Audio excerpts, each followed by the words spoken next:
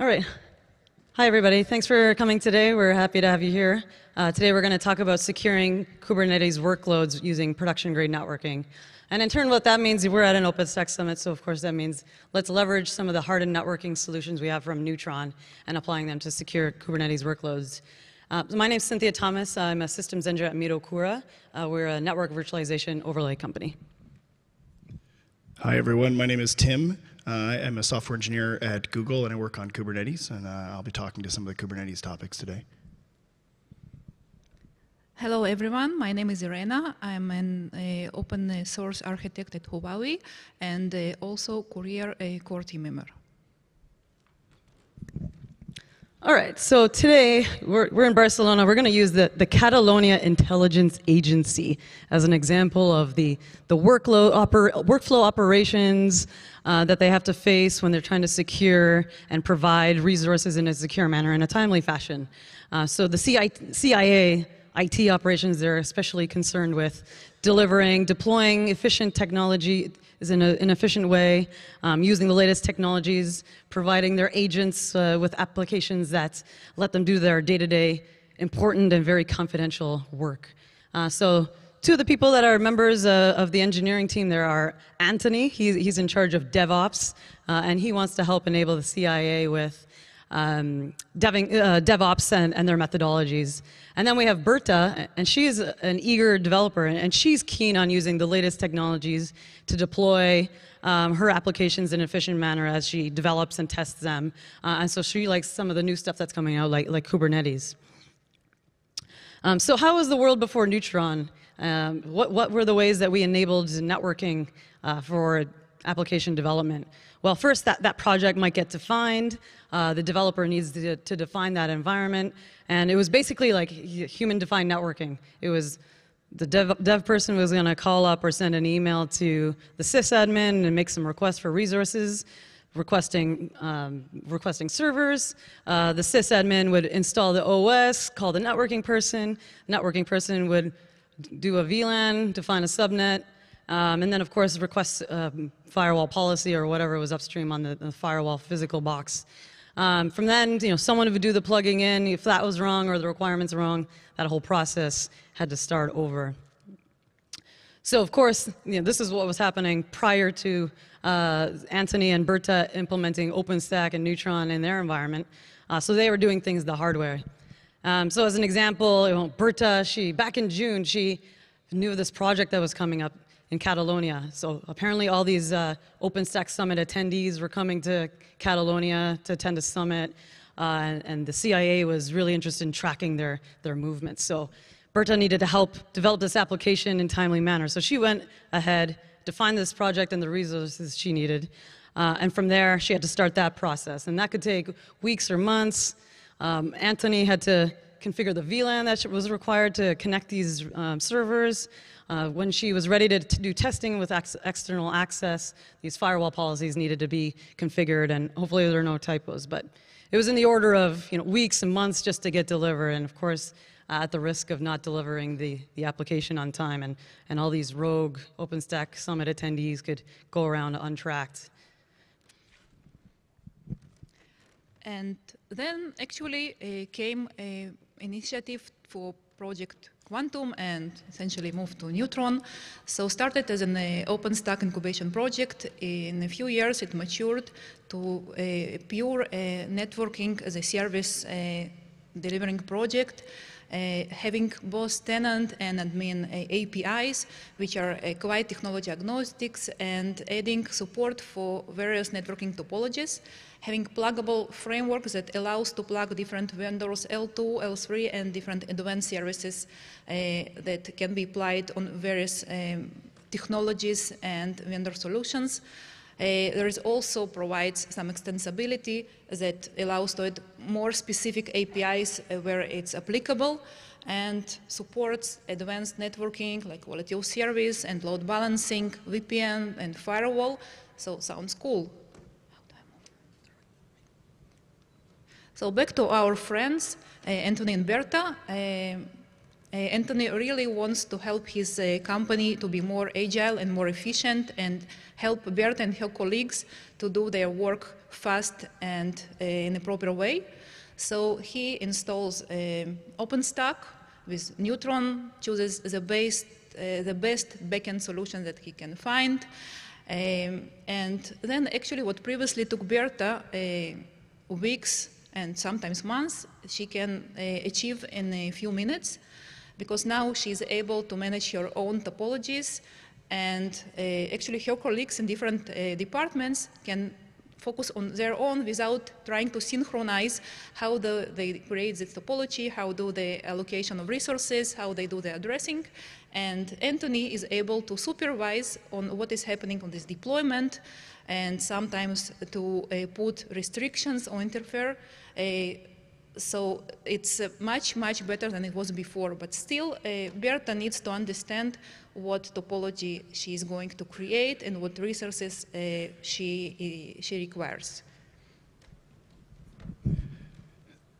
So along the way, I apologize for my voice today. Along the way, this started to dawn on people that VMs are expensive. They take a long time to spin up. They're not good for fast iteration. There's a fair amount of overhead running your VMs. They're not portable. There's all these problems. If only we had a way that you could virtualize part of the OS, but not the whole OS, so that you could run on a shared machine. We've probably all heard about this thing, Docker, now. It's sort of taken over the industry. Containers are an alternative to VMs.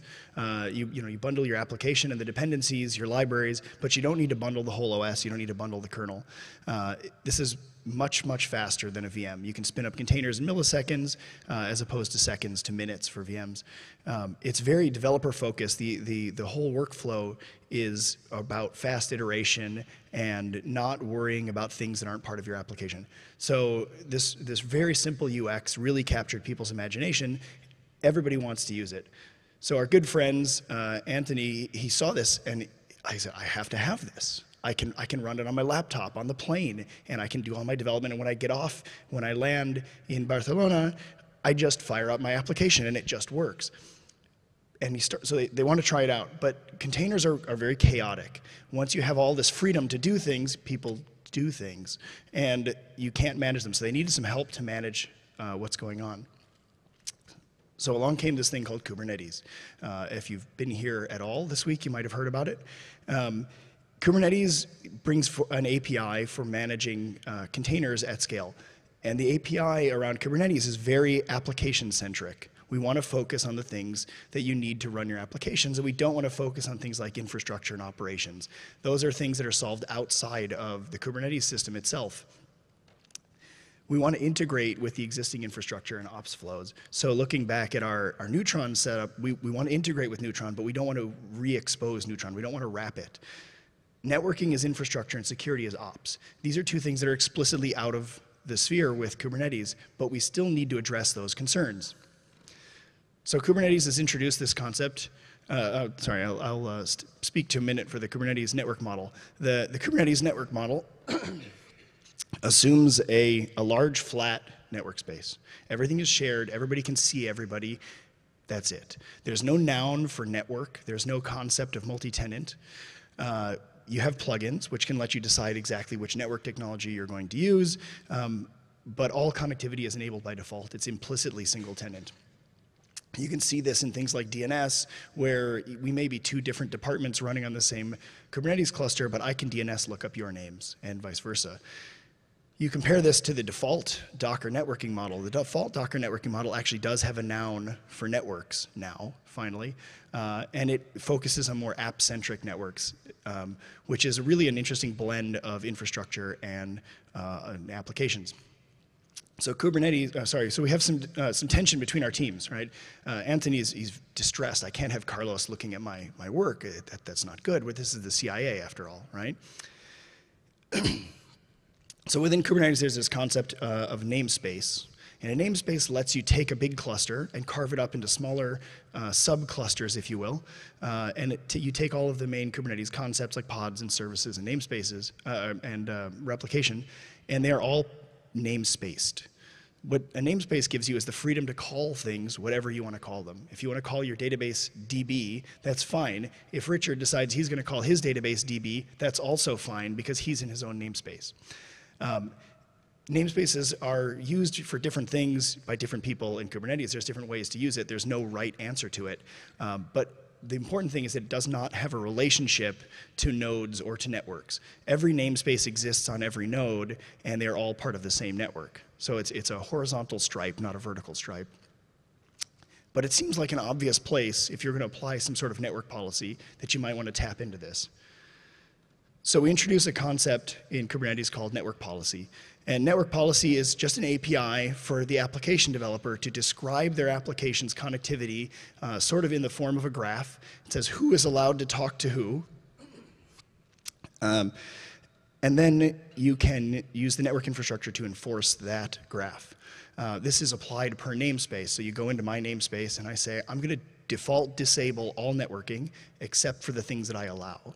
So now I can say my front ends can talk to my middle tier, and my middle tier can talk to my back tier, or my database, but never from the front straight to the database. And these other random people out there, they can't talk to me at all. This does not yet cover egress. This is a beta construct in Kubernetes still. So you can see here some Kubernetes YAML. I know everybody loves to read YAML on a slide. But what you see here is our network policy object. And specifically, pay attention here. So the way we describe network policy is you start with the receiver. So the receiver, this is a selector in Kubernetes. It defines the group of pods, compute entities, that you can apply policy to. So this says all of my middleware can be accessed from my front end. Okay? And you can see the same in the other side where I say all of my databases can be accessed by my middleware. So I've just implemented the graph that I drew here. And everything else is default denied.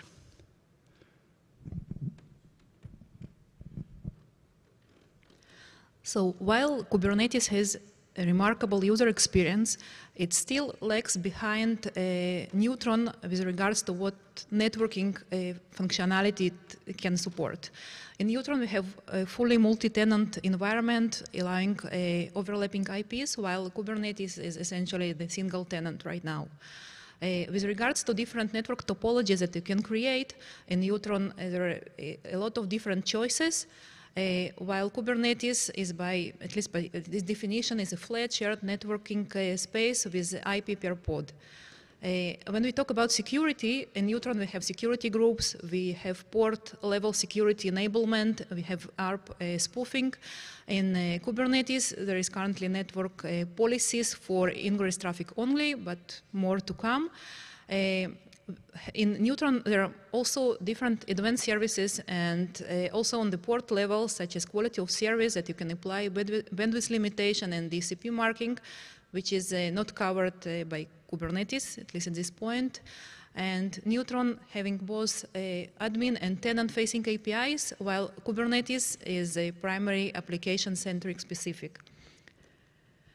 With regards to containers, there are also different challenges that exist right now, and there is no holistic solution that can address them all. For example, different container orchestration engines have different abstractions, some that they use. They adhere to different interfaces like the CNI or the CNM. In Mesos there is isolation and network info. In Kubernetes there is currently no construct for network, but there are network policies. In Docker there is a notion for network, but they're all different, and it's quite challenging to put everything together. With regards to the multi-host environment, there is a need to interconnect hosts, and with Flannel, for example, you can do the tunneling, but there are some environments where a different solution can be more appropriate. With regards to security, there is some potential risks at the Docker breach, where the containers network stack is actually intervenes into the host network stack, and sometimes running containers inside VM will provide a better solution for security. In some environments, multi-tenancy will be required, and it it is not that easy to achieve in the current containers orchestration engines. And sometimes, especially when there are some legacy applications are moving into microservices, there is some transition period when the application developers will be glad to run both VMs and containers on the same networks. So having all these challenges, actually Kuryr projects comes and tries to provide solution to address most of them. Kuryr, and you probably heard a lot of it during the summit, trying to bridge the gap between the containers world and the OpenStack world. And with regards to networking, it just tries to bring the Neutron as a networking solution for different container orchestration engines. By its essence, it just takes the COEs, the container orchestration engines constructs, data model, and translates it into the Neutron. And if we take a look about the translation we decided to do to bridge Kubernetes and Neutron via Kuryr, so the translations that we have, we're taking the namespace, and it's actually translated to Neutron, network, and subnet. And by this, it already provides some sort of isolated domain for the Kubernetes namespace.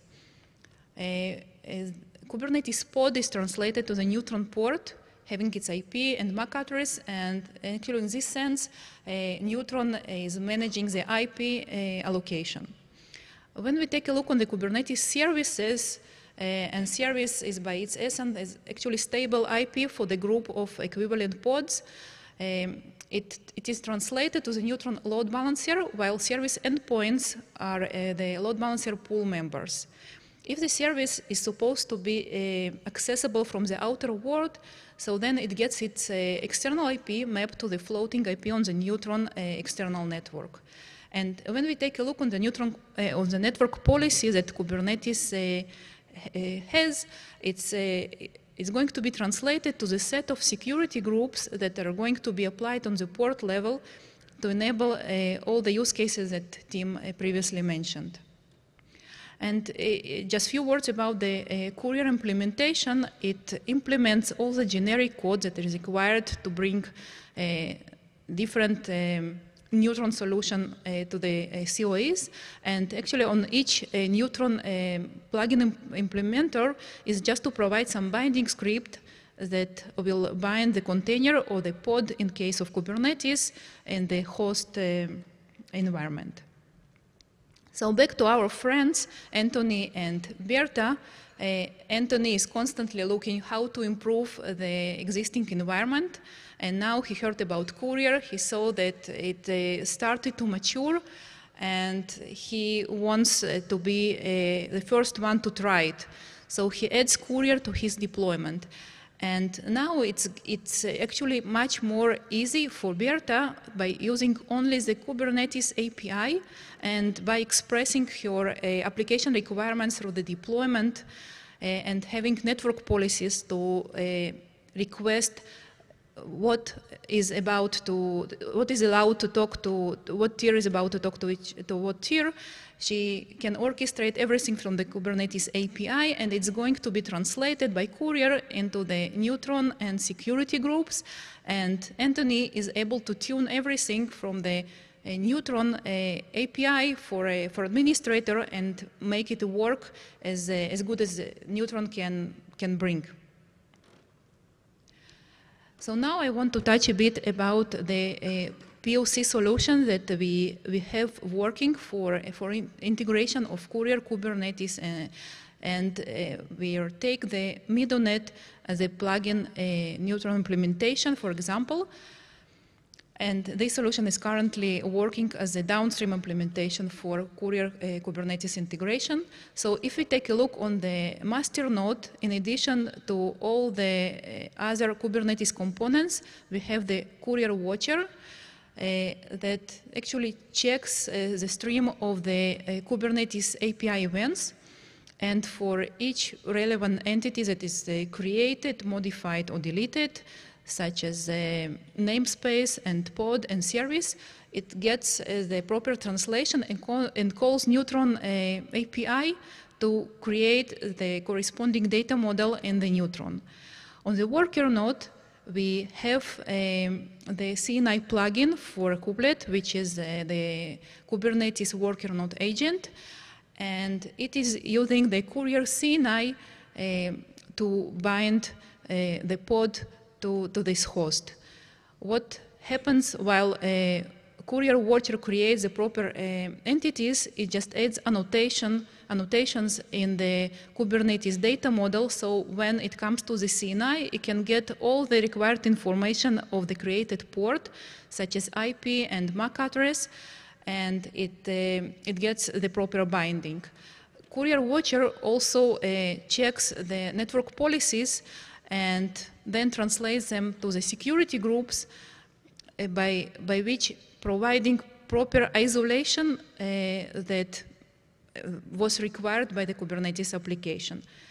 So just a few words about the implementation details. It's event-based design. As I mentioned, it just watches the Kubernetes API. It is compatible with Kubernetes 1.2. Two main components, the Kuryr watcher on the master node and the Kuryr CNI on the worker node. And it uses the generic Kuryr port binding, where each vendor has to put very small binding script in order for his solution to work. It's used the async.io library, so it's Python 3.4. And last but not least, there is no need for kubeproxy to implement the Kubernetes services, because we have this mapping to the Neutron load balancer.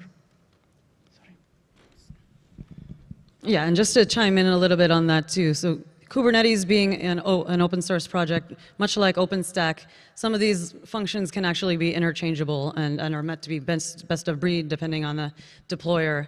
So in this scenario, kubeproxy, as we saw previously, it takes that function of load balancing, basically, as we know it on the Neutron side. So it can be replaced with a Neutron load balancer as a service. So in this example, removing the need for kubeproxy on the worker nodes can in turn be achieved by the Neutron solution. So MidoNet, as an example, would be the Neutron solution. We know that scales, a hardened solution from Neutron achieving the layer 2, 3, 4 networking services, and that can just be installed on the worker nodes. So that way, when the Kuryr watcher is doing the translation from the Kubernetes API to the Neutron API, the Neutron plugin can just behave as it normally usually does.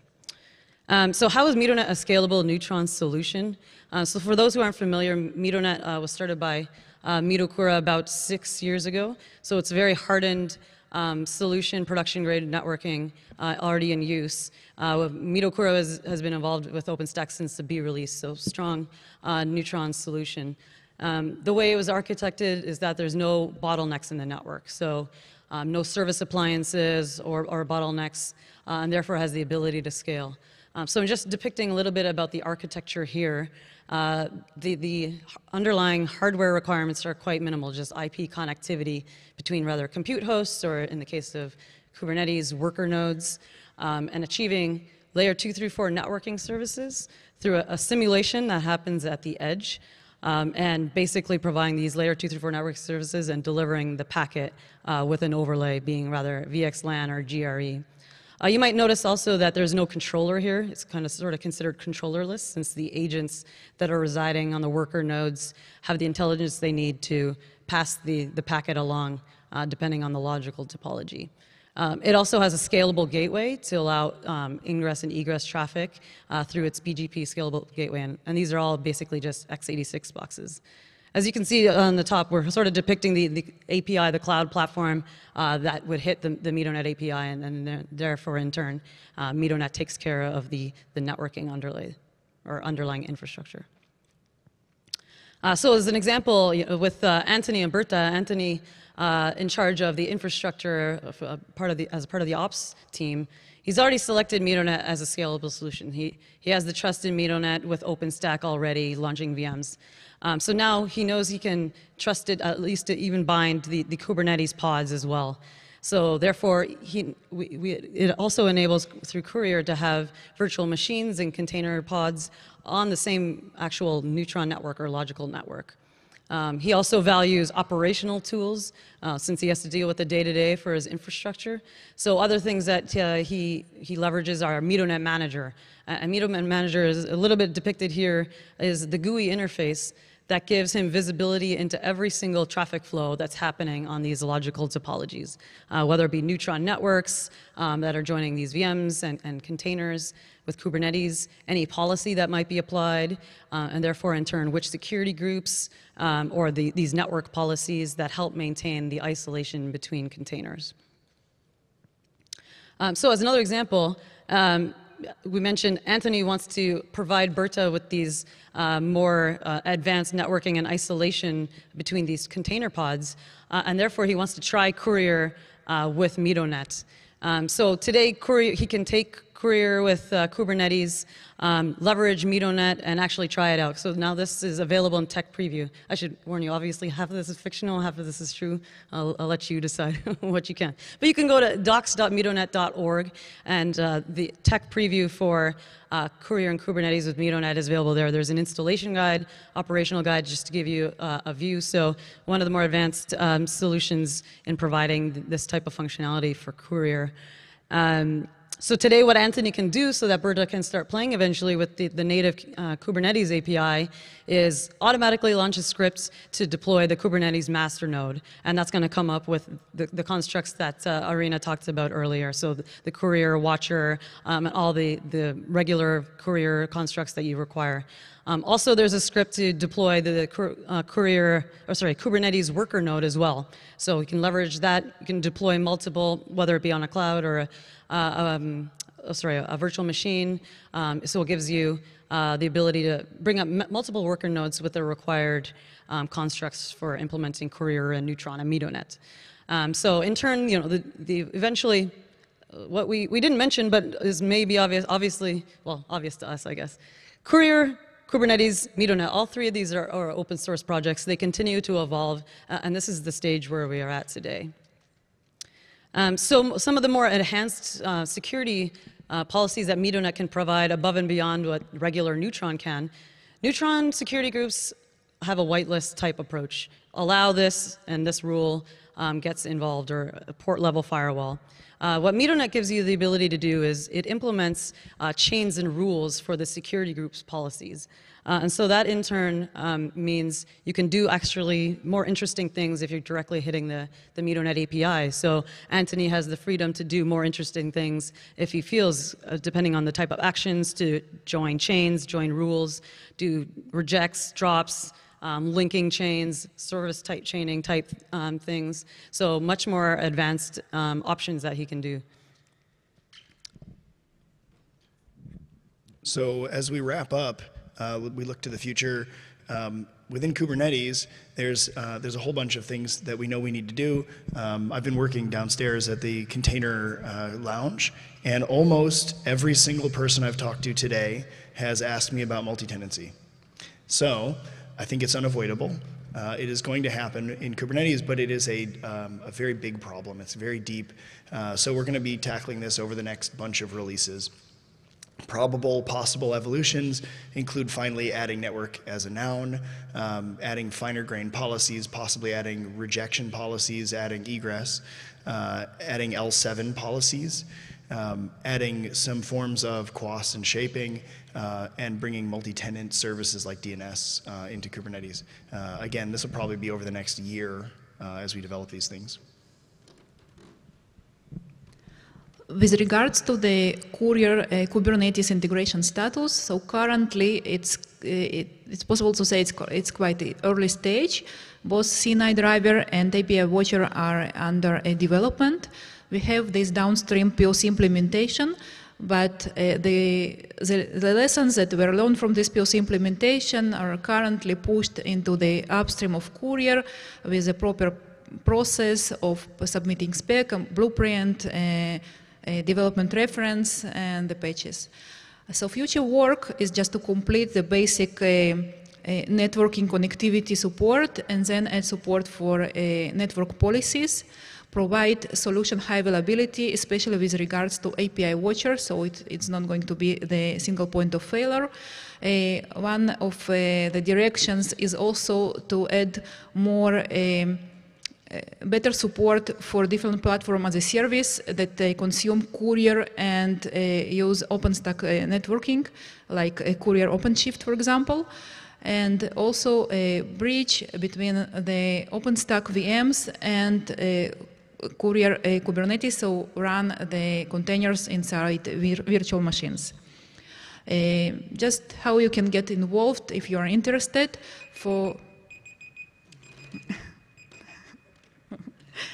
So to get involved in the Kuryr, there is a community site. You have all the links here. We have the Git repo, so please join, and your help with review will be really appreciated. We have weekly meetings. It happens on Monday, so please check, and if it's possible, join if you want to influence. On the Kubernetes side, we have our community site where we track all our processes and features. We also have our GitHub repo. I advise you not to subscribe to the repo.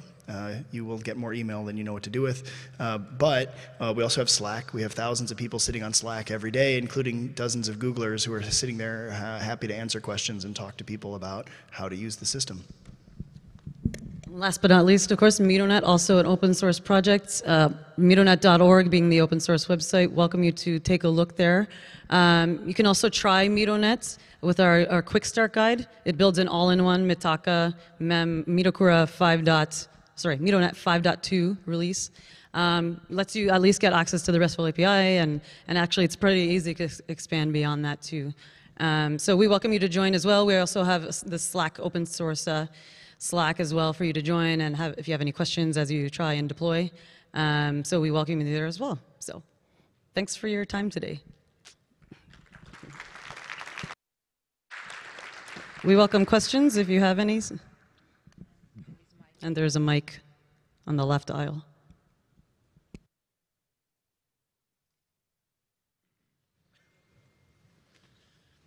I have a question regarding to external IPs. For us in Kubernetes, external IPs pose the difficulty because they are physdev in, so they need to be bound locally on the server. So how do you deal with that in such a dynamic environment? So there's two answers. The one is the way Google Cloud does it, which we actually have a script that runs on every machine that watches a metadata service that adds it as a local route. But then Kubernetes actually works around that. Kubernetes, the way we do receipt of traffic, if you're using a service, we will set up IP tables rules to accept traffic to that IP address. So if the packet is delivered to the host, and to the host interface, before it gets a chance to be rejected for non-local address, we will trap it through IP tables and do what we need to do with it. So if that's not working for you, I would love to hear more.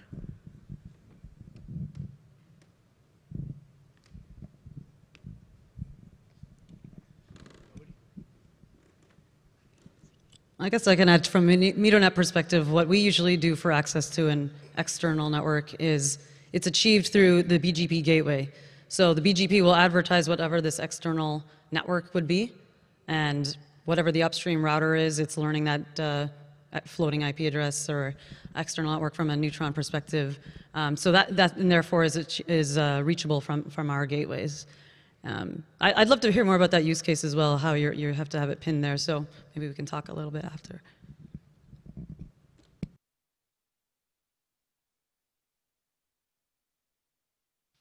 Okay, thanks everyone. Hope everyone's been having a good summit.